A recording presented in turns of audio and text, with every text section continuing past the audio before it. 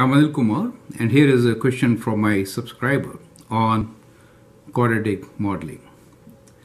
The question here is, determine quadratic equation to describe the curve that best fits the following data from the flight of a golf ball. So in this particular case, as the horizontal distance increases, I should have written here, which is in meters, the height of the ball changes, right? So that's the value given to us. So that's the table of value which we are going to work with. Now, whenever we have data, we can approximate it to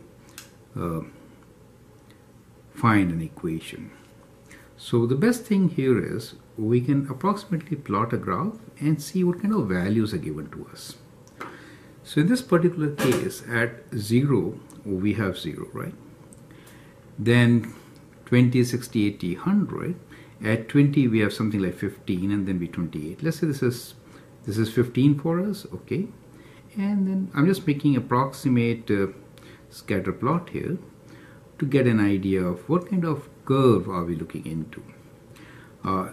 Since quadratic equation is mentioned, so we know we have to look for a parabola, right? Okay. So at 0 we have 0. At 20 we have 15, and then the values go up to 100 in this case. So let us say this is 20, and then this is 40, 60, 80, 100. Let's say this is 120, and so on, correct? Okay. At 20 is kind of 15.5, so we can say somewhere here, slightly more than 15. At 60, so this is at 20, okay.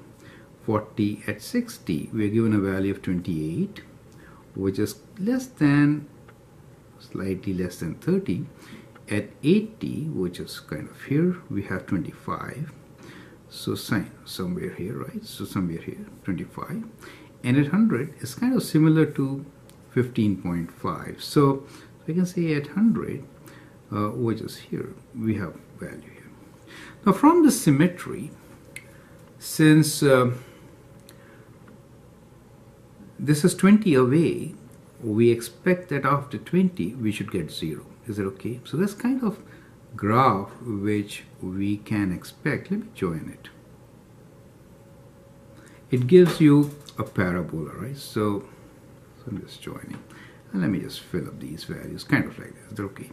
So that's the kind of parabola which we get, where the maximum we'll assume is at 60, correct? So what we have assumed is, let's assume maximum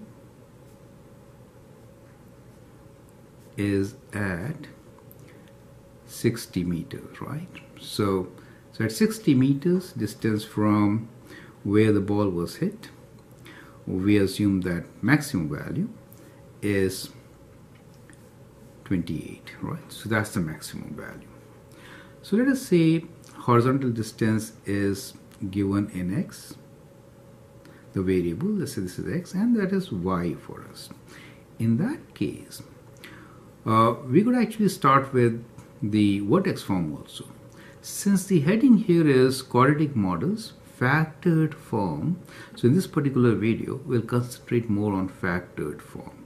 So factored form basically is an equation which should be written in the form of y equals to a times x minus x1 times x minus x2, where x1 and x2 are two zeros, right? So where x1 and x2 are zeros, right? That means the values where the height should be 0. So that is the 0 we are looking for. So how to find these zeros? One of them is given to us. So we could definitely write y equals to a times x minus 0. X minus, what is the other one? That is what we need to figure. Now, if we assume 60 to be the distance at which the height is maximum, then that means from the symmetry we know that 0 should be equal distance away, right? So if it is 60 away on the left side, it should be plus 60 on the right side also.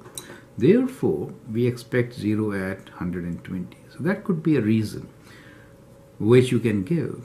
And so you can assume that the 0 is at 120, and based on this assumption, we'll write 120 here, right? So we're making another assumption here that the other 0 is at x equals to 120 meters, right? And how did we get to this? This is from symmetry, correct? Since we assume that the maximum is at 60 meters, the height of course is 28 as given to us. So now we are saying if one 0 is 60 away, the other one has to be 60 away from the axis of symmetry, right? Because axis of symmetry is x equals to 60, is it okay? So that is how we get this value. Now the question is, how to find value of A? We can select any of these values to find the value of A. I could use 60 and 28. I could also use 80 and 25, for example.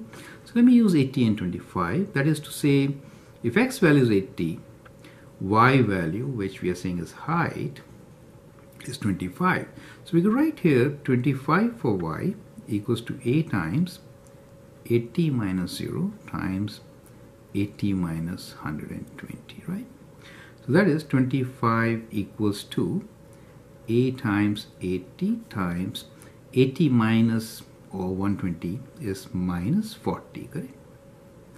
And therefore A equals to a negative value 25 divided by 80 times 40. Is it okay? So that's what we get. Now I could use calculator to figure this out. So it is 25 divided by 80, and then we divide this further by 40 to get the value, which is, well, 0.007825. But the better thing could be, we could simplify this and write in fractions, correct? So this is like kind of 100, right? So 25 goes 4 times. So let me write this in fractions. So it would be minus 1 over. So it is 8 times 4, which is 32, right? It is basically 32. 100, which is 4. Is it okay? Because 100 divided by 25 will give us 4.